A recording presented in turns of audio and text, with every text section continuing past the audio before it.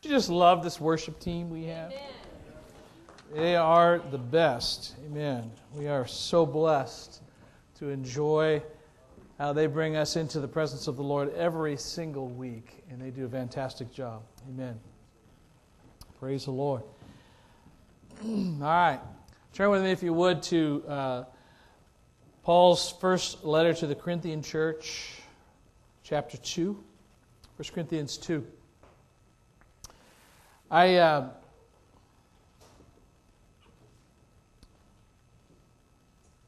love this series on the Holy Spirit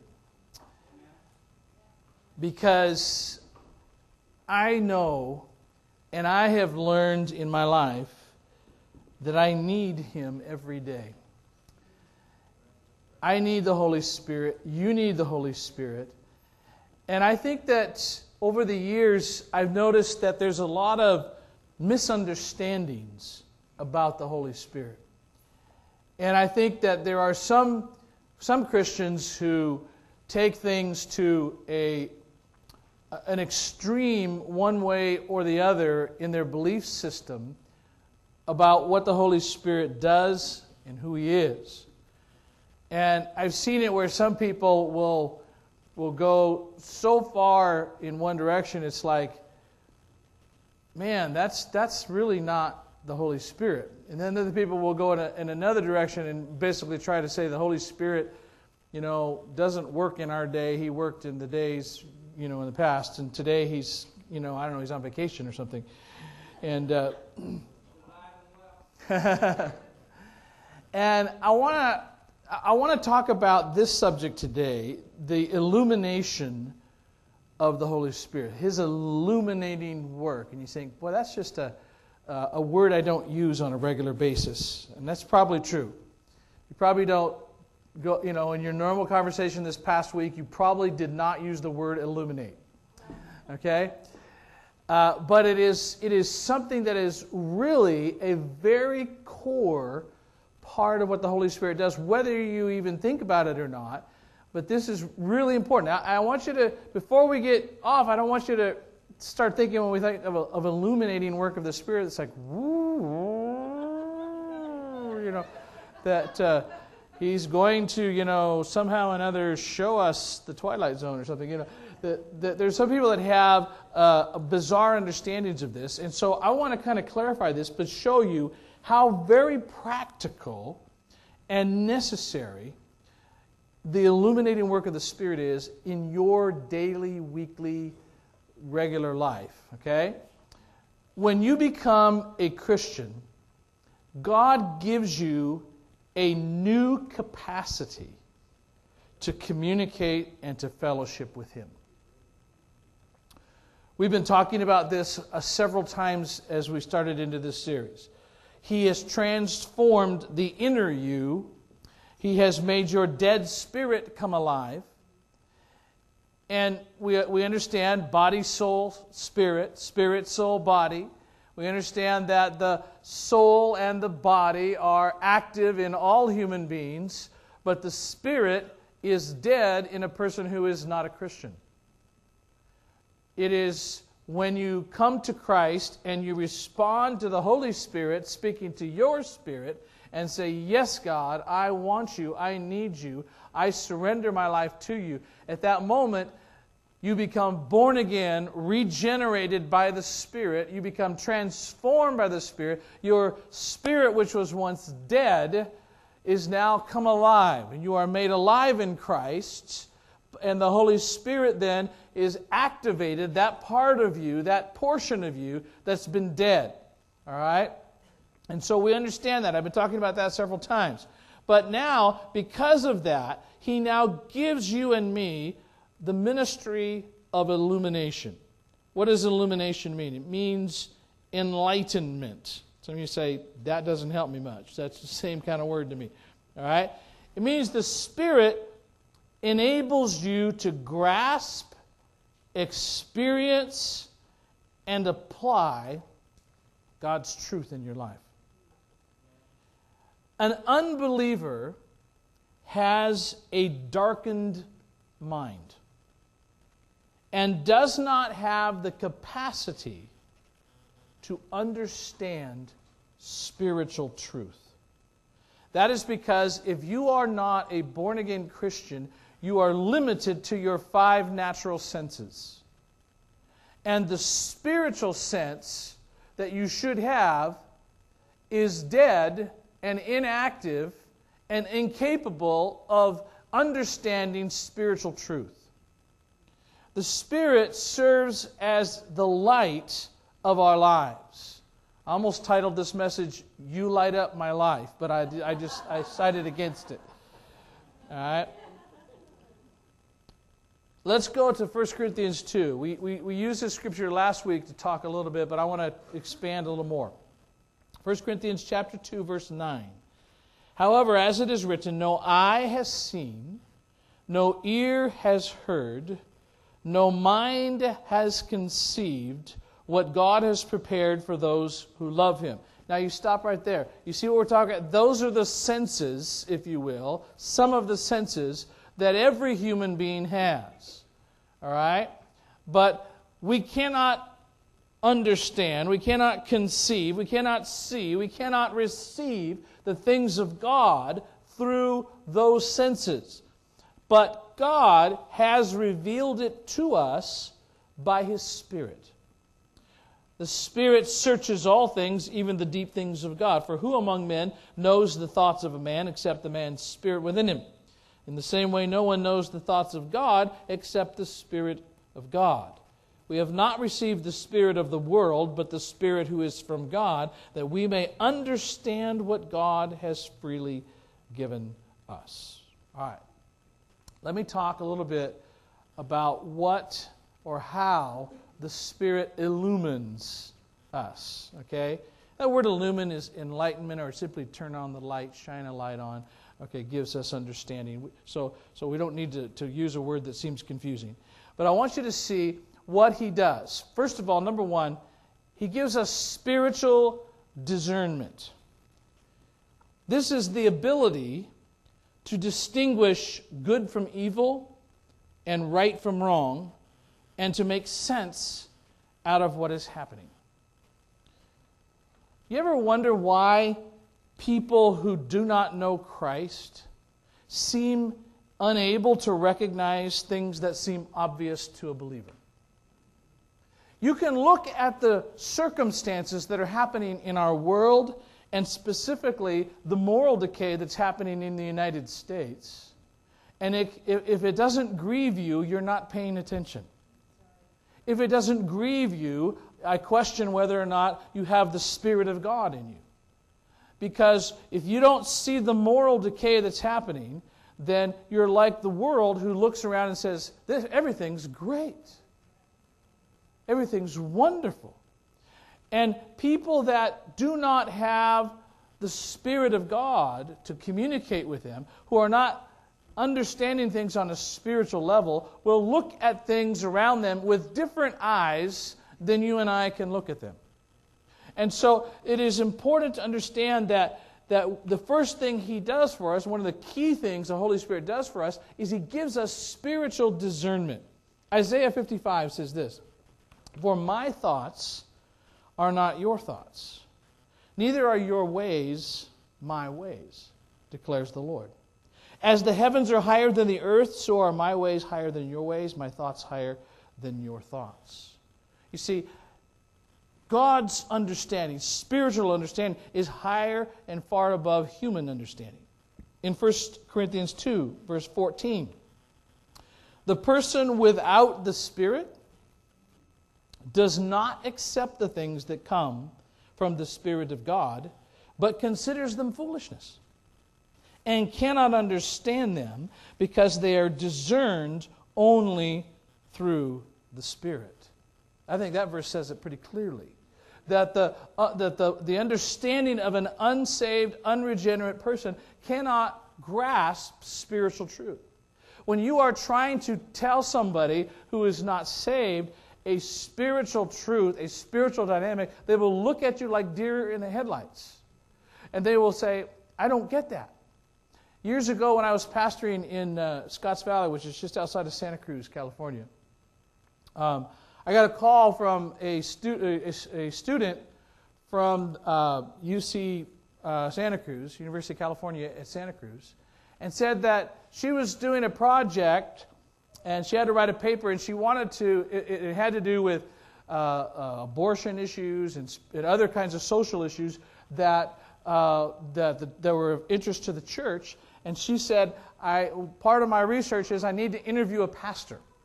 She said, can I come in and talk to you? And I said, yes, of course, come on in. And so she came in the office, and we had a really nice conversation, but I'll let you know, she wasn't a Christian, like about 99% of the students at UC Santa Cruz. And we got on to conversations about a number of social issues, and I'm telling you, she looked at me like a deer in the headlights. And she couldn't grasp anything. It was like, psst. She's like, I don't see that.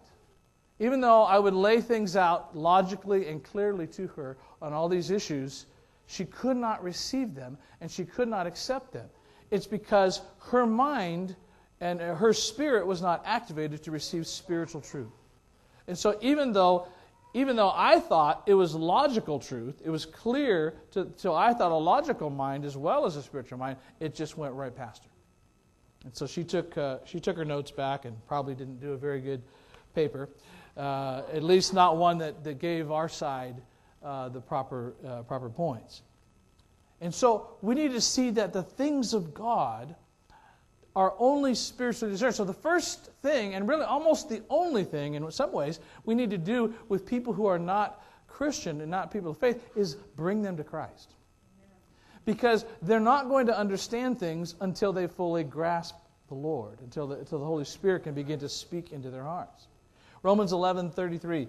Oh, the depth of the riches and wisdom and knowledge of God. How unsearchable His judgments and His paths beyond tracing out. Who has known the mind of the Lord, and who has been His counselor?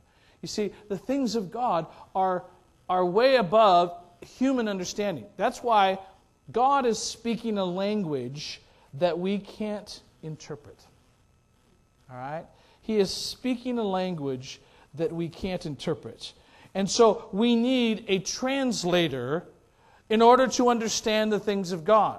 And the Holy Spirit is our translator. Now, I have been blessed to be able to travel the world and be able to also to be able to minister in a number of different countries. And I remember being, the first time I ever went out of the country, I did some ministry in Romania, 1 year after communism fell, and trying to be able to communicate to Romanian pastors. Now we're talking about these guys had been an underground church because it was illegal for them to have a church for many years under communism, and so now they've been trying to pastor churches without any bit of training in their lives at all. I mean, we're talking about the butcher, the baker, and the candlestick maker trying to be pastors. And so 5 of us went to Romania and held a 2-week-long pastor's school in which we taught them a lot of the basics of just what you need to understand in order to be a pastor. And so, of course, they didn't speak English, so we had to work through interpreters, which was a challenge at best. And then I remember going to Brazil. And, of course, in Brazil they speak Portuguese. And very few of the people, unless they're in the areas of the tourist areas, very few of the people outside of there speak any English at all. So I had to work with my friend Terry as an interpreter, and I spoke 15 times in the times I was in Brazil. And so I had to work with an interpreter. And then I've been in Sri Lanka. And in Sri Lanka, you have to understand, especially during the time I was there was a very strong civil war, because there's 2 very, very distinct ethnic groups in the country of Sri Lanka. And they're called the Tamil and the Sinhalese. And the Tamil and the Sinhalese each speak their own language. And it's important that they maintain their language. And so they don't try to learn English, and they don't try to learn the other person's language. And so we were working, Kim and I both, actually Kim went with me on this trip, and she spoke to the women, and I spoke to the men. And we both had to work not just with one translator, but with 2. Because we had, amongst the church leaders that we were traveling around the country to speak with, the different leaders were, in each setting, we had Tamil and Sinhalese leaders. And so And so I would have to get up and I would speak and I would share a sentence or two, and then I would wait while all of you Tamils got to hear the Tamil interpretation. And then after the Tamil, then the Sinhalese would have to interpret over here on this side for all the Sinhalese. And so then I would say another sentence or two, and then the Tamil would interpret. And so you can see it was crazy. Okay, trying to communicate. And I remember trying to say something, and I used a turn of phrase that was apparently unfamiliar to my interpreters. I don't know, I said something like sleeping like a log or something. I don't know, whatever I said was something that the interpreter stopped, and I waited. He didn't say anything. He turned around and looked at me and goes, huh? And I looked over at the other interpreter and he goes, huh? So I said it again, and I tried to make it a little more clear, a little more simpler, and then he goes, huh? And then I took away the turn of phrase completely and just tried to say it very simply and very easily so he could get it all. And so then they both interpreted it, but apparently they interpreted it wrong, and everybody started laughing. Like you would have if I'd have fell right there. And everybody started laughing, and I'm like, it wasn't a funny point. Why were they laughing? And I later had to find out from the missionary what the guy had actually said, and it was pretty funny. And the thing is, and by the way, I'll ask you to pray for me and Robert de la Vittoria, who's a brother. He and Kelly have been coming here for a few months now. And Robert is very active in the Navigator ministry, Navigator program. He has discipled many. He has been working for about 8 years now, discipling pastors and helping pastors disciple their churches in the Philippines. And so he's taking a trip, and he has asked me to join him. And so, because he knows my heart is very strong on wanting to see discipleship become a core of our church. And by the way, we have several very wonderful discipleship groups that are happening already in the church. As a matter of fact, I'm going to ask the leaders to stand. Gary, I see you. I don't see Trudy anywhere, but here's Gary. And then there's Josephine. And then Kim is leading a group. And Mike. And then I know Wayne Muniz is leading the men's group. Oh, but Robert is here. There's Robert. Stand up in the back. This is Robert de la Vittoria. And great brother. He's a crazy Hawaiian. But he's a tremendous brother, and so I'm going with him. We are leaving 1 week from tomorrow to spend 12 days in the Philippines, and I would ask you for your prayers because we'll be working with an interpreter there, I think, too, a little bit. And so, but these folks, and I know who's the other group? Don't we have another discipleship group? Wayne. Oh, Chuck. Chuck has a group. Where's Chuck? He's not here. Chuck has a men's group that's meeting as well. And God bless you guys. You can be seated. But here's a group. We want to form a whole lot more, because my prayer is that everybody in our church will be involved in being discipled and discipling others. And I think that you'll find that it's going to make a huge difference in your life. But we're leaving for the Philippines a week from tomorrow, and I would ask for your prayers as we go to work with some pastors and leaders there and see what God is going to do. And so it's amazing how the gospel and the power of the word is true, but when you're going to a different country or to a land where people speak a different language, even within this country, you need an interpreter. Well, the Holy Spirit is a much better interpreter than the ones I had in Sri Lanka. All right? Because he knows exactly what God the Father wants to say to you, and he will speak it right to your spirit exactly the way you need to hear it. And that's what his discernment has a lot to do with, is that he will help us know and understand God's will and God's truth. 2 Kings 6, we've heard this story. Elisha's servant was frantic when he saw the Aramean army all gathering around. And he was fearful, and he went to Elisha, and he said, Master, he said, what do we do?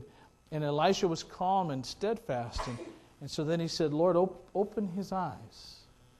And so when the servant's eyes was opened, he saw the armies of the Lord, which were vast and far greater than the armies of the Aramaean nation. And he suddenly realized that what he had not seen was what he needed to see. So the illuminating work of the Spirit will help you see what God wants you to see. He will help you to understand. The Proverbs 20 verse 27 says, the spirit of the man is the lamp of the Lord, searching all the innermost parts of his being. So you don't need horoscopes, Ouija boards, palm readers, or even non-Christian counselors and therapists to tell you about your tomorrow. You just need the illuminating power of the Holy Spirit. He will speak to you on the level that you need to understand. And that's his discernment. All right, number 2 is he gives us the power of recall. Now, in John 14:26, Jesus said this, but the advocate, the Holy Spirit, whom the Father will send in my name, will teach you all things and will remind you of everything I have said to you. Have you ever asked the question, how did we get the Bible? You know, where did the Bible come from? How do we know that that what we have here is trustworthy? Okay? Well, first of all, we know that in 2 Timothy 3:16 it says all Scripture is inspired of God, or it's God-breathed. And so we know that it was not humans that simply wrote down their opinions. It was God that supernaturally spoke it to them. In 2 Peter 1, it says this in verse 20, above all you must understand that no prophecy of Scripture came about by the prophet's own interpretation, for prophecy never had its origin in the will of man, but men spoke from God as they were carried along or moved by the Holy Spirit. And so we know that Scripture itself came because God spoke it. You ever wonder when you read through the Gospels, Matthew, Mark, Luke, and John, or some of these stories, you wonder, how did they remember all of that? How do they remember every detail? I mean, some of us try to remember one Scripture verse, and it's like, okay, a week later, oh, wow, what was that?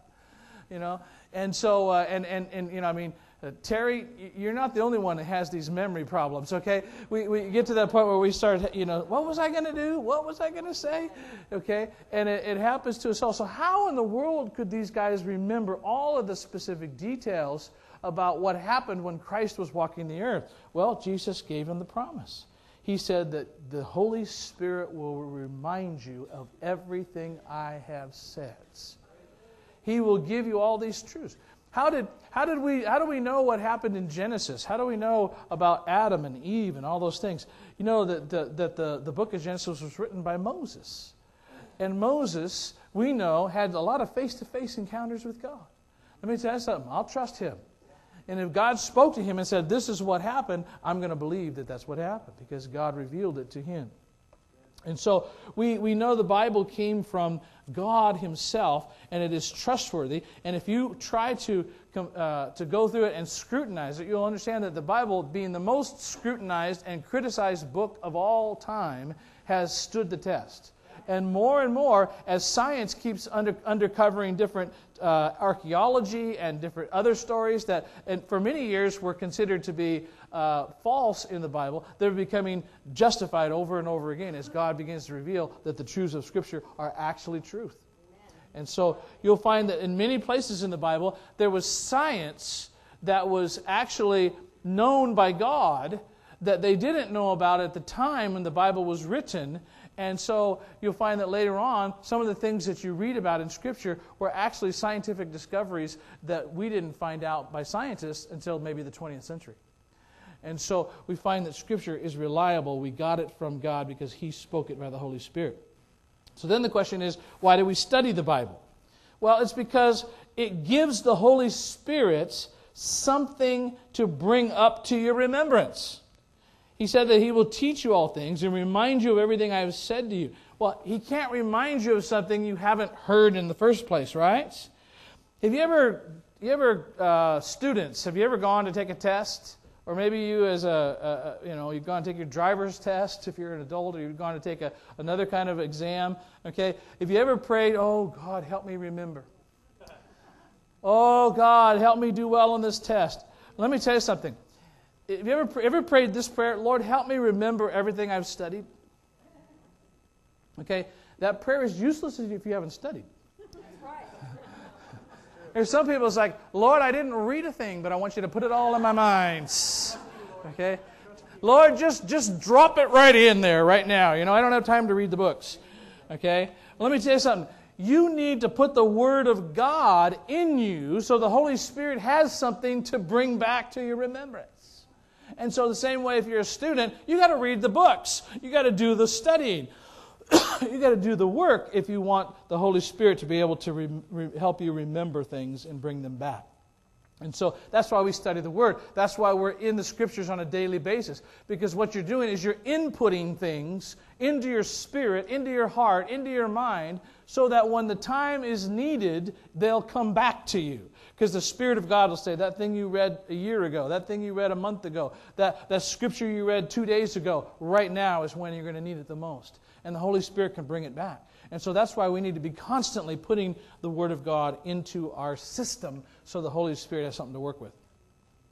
Matthew 10:19, it prepares us for ministry and persecution as well. It says, when they deliver you up, you do not become anxious about anything or about how you or what you will speak, for it will be given you in the hour what you are to speak. So when you are about to go through persecution, let me tell you something. You have the Word. You remember when Jesus went out into the wilderness to be tempted by the devil? And every time the devil came against him, how did he beat him?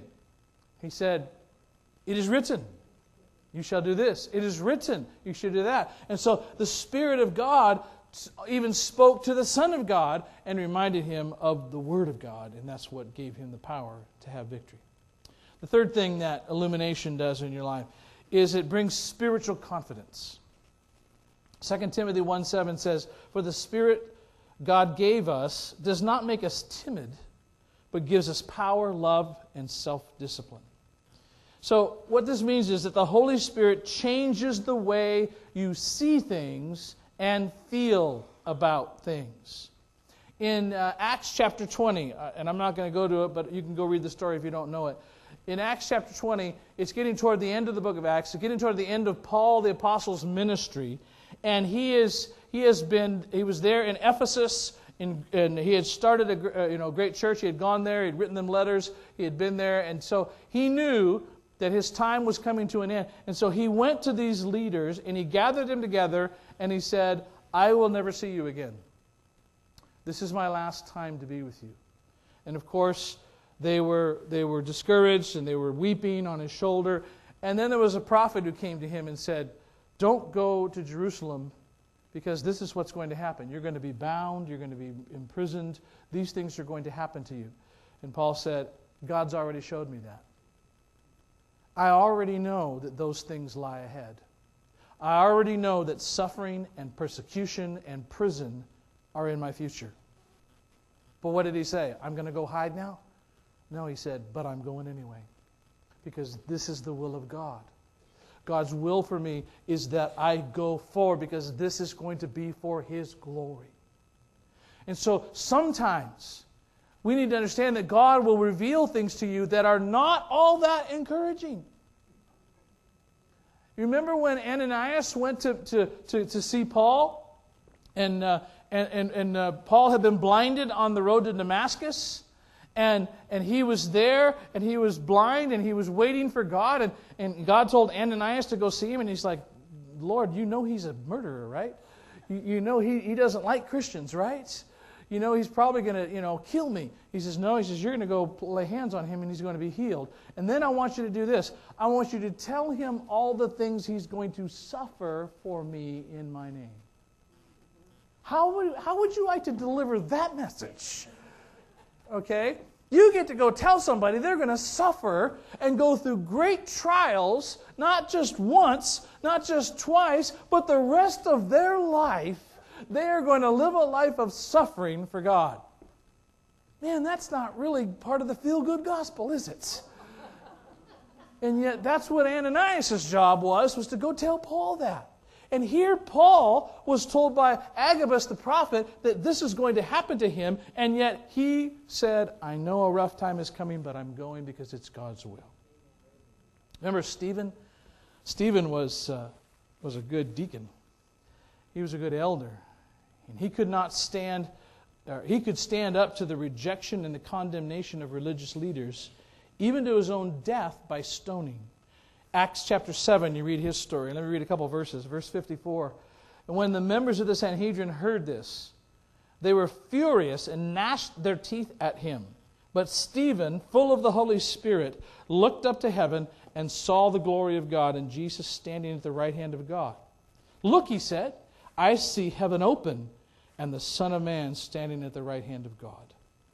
And of course, we know that after that, they were like, you're a blasphemer, we're going to kill you. And they stoned him to death. As he was looking up to heaven, he saw, his eyes were open. It was spiritual blindness that condemned him, but it was spiritual illumination that gave him the faith and the confidence and the courage to stand there and take it until he died when the last stone hit him in the face. You see, sometimes what we need most is courage and confidence to do the will of God, even if it's not a feel-good thing. Sometimes God may reveal something to you, and it's not going to be a fun thing. God may say something to you like, "I have a plan for you," and guess what? It's actually going to be tough on you, but it's going to be to my glory. Will you say yes, or will you run from it? You see, spiritual confidence or illumination enabled Paul and Stephen, and it enables you and me to see more, which gives us more confidence. He enables us to see more, which gives us more confidence. Sometimes we just need our eyes opened. Not because we need to understand all that's going to happen before it happens, but because sometimes we won't take certain steps unless we have the courage to see the future through the eyes of God. Finally, number 4. Illumination gives us spiritual direction. Romans 8:14 says, "For those who are led by the Spirit of God are the children of God."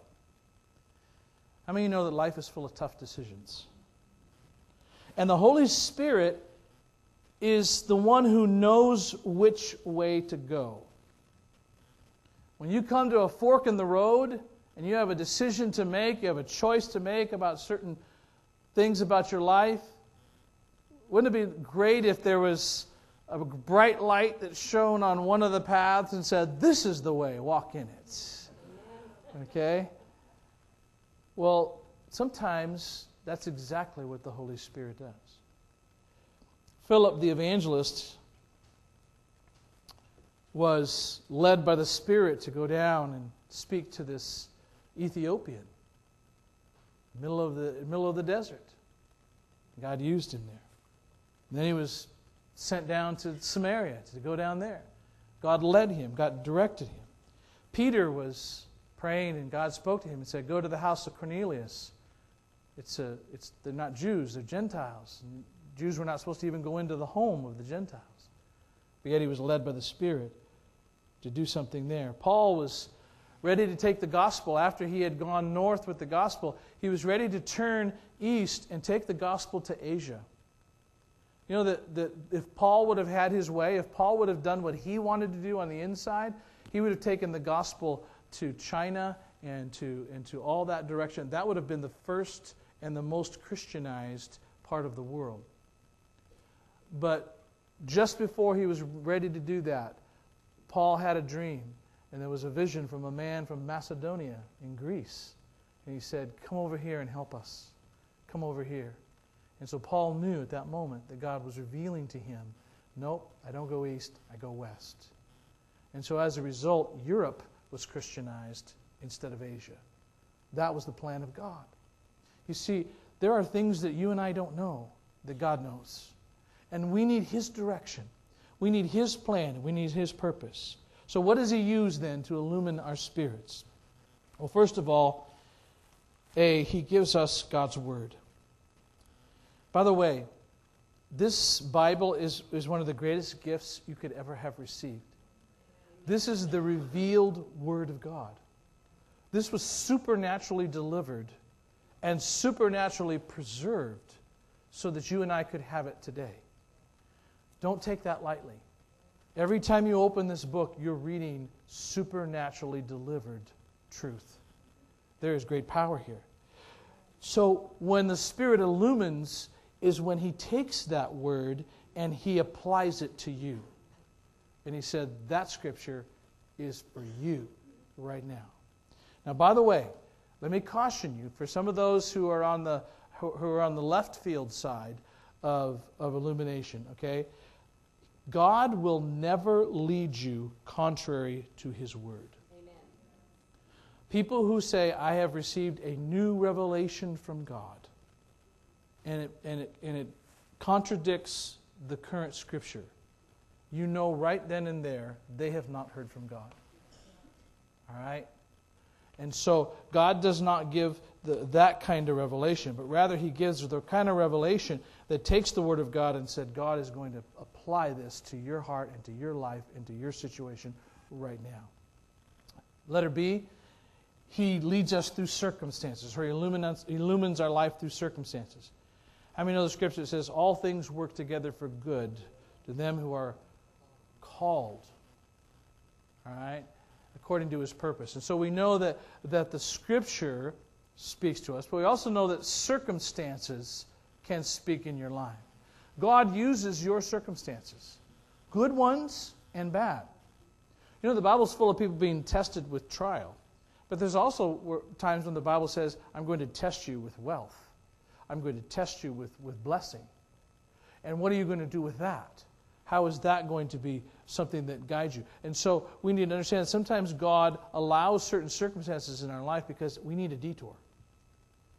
And so it causes us to go in a certain direction that God wants us to go in that we would have never thought about if this hadn't happened. I can give you many, many markers in my life, and you could probably give me a number in yours. Letter C, and this one's going to be a little interesting because you may not see this when it comes to spiritual truth, but I want you to get this: common sense. You say, what? That's not the Holy Spirit. Oh, yeah, it is. In Acts 15:28, when they were considering what to do about missionary outreach, this phrase has been an important phrase that I've heard many, many times from the Lord. The phrase in Acts 15:28 says this: it seemed good to the Holy Spirit and to us. What is that? What does it mean when He says, it seemed good to the Holy Spirit and to us? That sounds a whole lot like common sense to me. You know, there's sometimes when, somebody's sitting there trying to make a decision about things, and it's like, should I do this? You ever seen that commercial about the horror movies? And you got this group of kids, and they're running around trying to get away from the axe murderer or chainsaw murderer, and they're like, why don't we go here? Why don't we go there? And the girl says, why don't we get in the running car? Why don't we just get in the running car? And they say, no, that's stupid. Let's go hide behind the chainsaws. You ever see that commercial? Anybody? I laugh every time. Even though I've seen it so many times, I still laugh at it. Because that's what I'm talking about. Sometimes it's like, no, don't go to hide behind the chainsaws. Get in the running car right now. Come on, have some common sense. And so sometimes I think that common sense is not that common. And maybe we just need the Holy Spirit sense. Scratch out common and write Holy Spirit sense. Because we need that sometimes. All right. Letter D. This is going to be an odd one for you too. And that is, Satan is often a tool that God uses to guide us and to illumine our lives. Paul wrote about a thorn in the flesh that he had. And he called it a messenger of Satan. What am I saying there? I'm saying that sometimes God uses negative things, evil things, in your life as tools to guide and illumine the path He has for you. And so, when something bad happens to you, let me tell you something, bad things happen to good people. And so when they do, ask the Lord what it means. Ask the Lord to show you, all right, Lord, why I don't understand why you let this happen to me, but there's got to be a reason. And when you start searching for it, you will find it. And God will show you exactly what He's trying to teach you during that moment. And finally, the last piece that I believe God uses to illumine us is other people. People like Terry Jessup can speak a word into our lives. I got a feeling you're going to be thinking about getting in the water for a while now. And other people are often used by God to help us understand His will in our situation. Some of my most encouraging moments as a pastor are when people have come up to me to tell me that a message I gave them last week or last month or last year, which I haven't even remembered, somehow perfectly fit into their circumstances of life. And it was exactly the word they needed. It was exactly the guidance they needed. And they give me a testimony of how God used that moment. Let me tell you something, that is humbling to me, to know that God would speak through some message of guidance through what I have preached. And it breaks my heart and it moves my heart to know that God can use those things. That's why I never step into this pulpit without pouring my heart out to God to say that what I say up here can make a huge difference in people's lives. And so God will take these words and somehow use them to guide and minister to you as well. All right. Bow your heads with me, please.